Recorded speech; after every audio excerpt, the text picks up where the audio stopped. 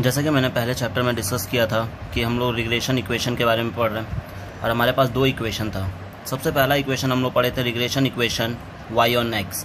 आज हम लोग डिस्कस करेंगे regression equation x on y के ऊपर। रिग्रेशन इक्वेशन जैसा हम लोग पढ़े थे y ऑन x के लिए सेम वैसा ही है x ऑन y के लिए।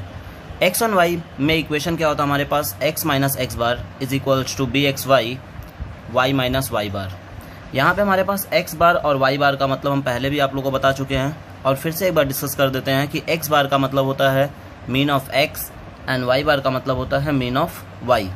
यहाँ पे हमारे पास जो सबसे मेन चीज़ है वो है बी एक्स वाई का मतलब होता है regression coefficient x on y।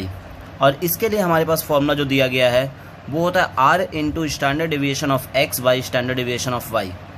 यहाँ पे हमारे पास r का मतलब होता है कोरिलेशन कोएफिशिएंट।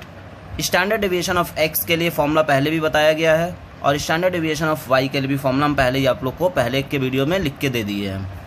अब बात करते हैं हम लोग यहाँ पे बी एक्स वाई के लिए r का वैल्यू, और जैसे ही हम लोग इसमें बी एक्स वाई में r का वैल्यू सब्स्टिट्यूट करते हैं covariance of x comma Y divided by standard deviation of x into standard deviation of y into standard deviation of x by standard deviation of y। तो हमारे पास यहाँ पे standard deviation of x cancel हो जाता है और cancel होने के बाद हमारे पास जो रिजल्ट बचता है वो होता है covariance of x comma Y divided by standard deviation of y का whole square.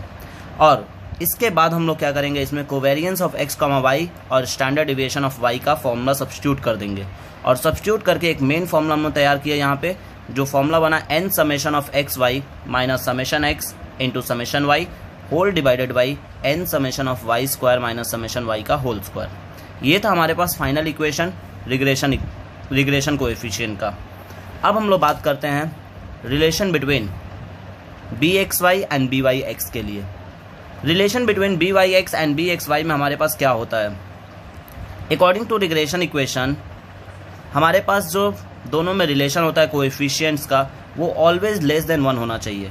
That means B Y x into B x Y is always less than equals to 1 because correlation coefficient is always less than 1, so that is r is equals to root over of bxy and into byx is the final term of correlation coefficient।